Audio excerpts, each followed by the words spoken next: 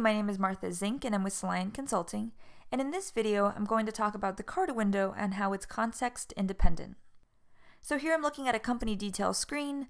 As a user, I could realize I need to add something to my to-do list, but it really doesn't have anything to do with this company. So I can click on this button right here, and we've built the ability to look at a to-do list from pretty much anywhere in the database. So I was looking at a company detail, but I wanted to do something that was completely separate or completely independent from that. And with a card window, I can do that because we're just looking at a layout within a layout or a window within a window. So I can go in here and add a new task.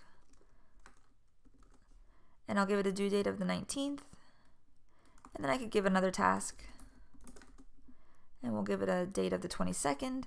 And what's really cool about this is that my parent window, the company details screen, that was a form view, but the card window is actually going to be a list view, and I can actually just scroll through it like I would on any other layout.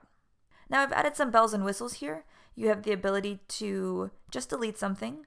You have the ability to mark something as high priority, so we can just star it or flag it. And then you can just check something off when you're done with it. And here in this example, I scripted it so that the record doesn't go away right away, so I could uncheck it in case I didn't mean to mark it as complete. So let's look at what the script looks like for running that. So first I run a script that's going to clear a couple of globals, but really here at the new window is where the magic starts. So I've got a new window, it's the card style, and it's going to open up the to-do list card layout. Now normally I leave the size and position fields empty because that will usually size it just right and it'll put it right in the middle of the layout. But here I wanted to be a little bit more specific. I wanted the height to be set at 500 pixels. I did this because the default when FileMaker does a list view is just a little bit too short. And then I wanted the card window to be flush to the top of the parent window, so I set the position to 0 from the top. From there, I'm doing a normal find on a layout. So I'm going into find mode. I'm setting the field, the account name, to the current account that I'm logged in as. So I'm looking at my to-do list. And then I'm making sure that I'm only showing things that are not flagged as done. Perform the find, and then I sort my records. And that's pretty much it.